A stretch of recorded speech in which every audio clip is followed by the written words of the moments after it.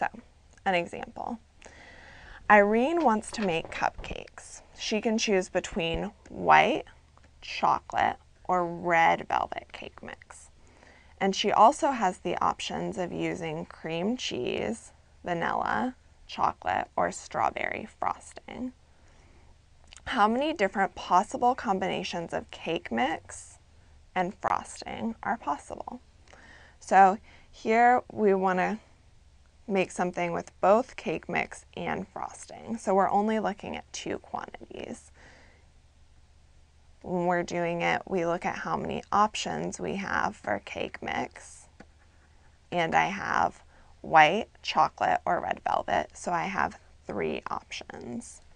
In terms of frosting, which I can combine with those cake mixes in any sort of different way, I have cream cheese, vanilla, chocolate, or strawberry. So I have 4 options there. So my answer here would simply be 12. And if I was a little bit confused about doing it this way, and this problem's not too hard, but I'll still show you how you would write it out. Basically, you would look at, so if I had white cake, I'll just represent that with a W. I could have either vanilla,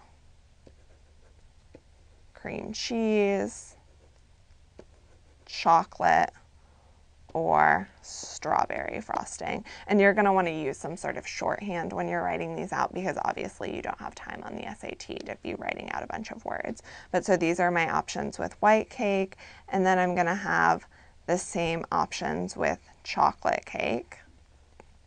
So vanilla, cream cheese, chocolate, strawberry, and then again the same options with red velvet.